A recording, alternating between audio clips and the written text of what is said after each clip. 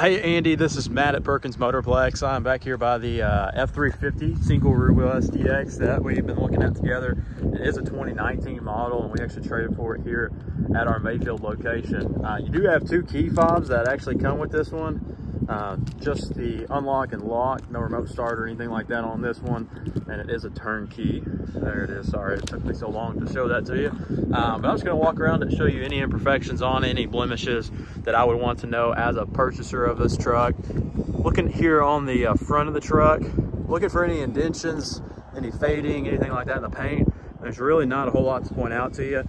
Here along the front, chrome looks to be in great shape. There's no flaking or anything like that. The only thing that you'll probably notice if I get in here really close is a couple touch-up spots from rock chips.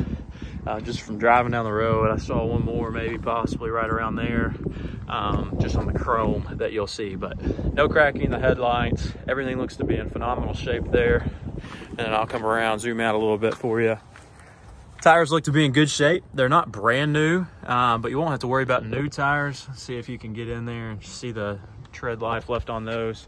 But underneath, it looks really clean.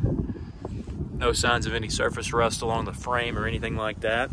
And then looking here on the door panels, I'm not seeing any indentions, no fading around these rubber seals, anything like that. So overall, the exterior looks pretty good shape. Bedside here as well looks good. And look at the back tires. And look underneath the wheel well. Again, really clean looking truck. And then just looking at glancing, now this is one of the things that you asked about. It does appear to be a 2-inch hitch receiver, just eyeballing it. I'd have to look at a dually to compare, but it does have the gooseneck bolt in there, as well as the puck system for a fifth wheel if you ever added that in there. And here are your trailer hookups there as well. But I'm not seeing any signs of any dents or wear and tear here on the back bumpers or the back lift gate. I do maybe see one spot there on the top of the lift gate, but that's to be expected on any truck, half ton, full ton, or even F-350 or 3/4 ton. So looking here on the passenger side, everything looks to be just as good a shape as the driver's side. There's no major scratches or anything like that along the panels. And then coming in here to the passenger side, let you see the condition of the seats, fabrics, everything looks to be in great shape. No floor mats here in the back. Let's check to see if we've got any up front here. But the seats look to be in good shape, back of the seats too. Yeah, no floor mats up front either. Dash and everything look to be in great shape. And then of course, your auxiliary buttons are right up here as well. So you do have that, as well as the sliding back glass spot there. I'm coming around to the driver's seat, start it up for you, let you see the mileage and any of the technology that you might have questions on. Bigger trucks like this, of course, are notorious for the driver's seat to have some wear. You can see that there is some wear, but there's no tears or ripping in the seats and the fabric.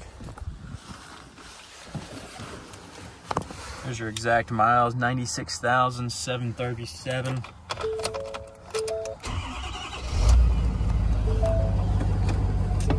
Cranks up nice and looks good. Come over here to your audio, of course, all of your audio there, as well as your phone settings.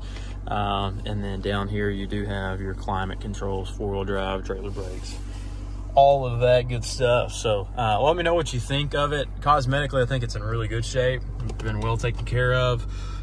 With the mileage the way it is, there's no more factory comprehensive coverage and not much powertrain if this one still qualifies for that 100,000 mile coverage Ford offered when it was brand new. But let me know if you have any questions. We do have options that will pick that up. But if you have any questions specifically to the truck, certainly let me know. I will send you the link to the numbers as well, and we'll go from there.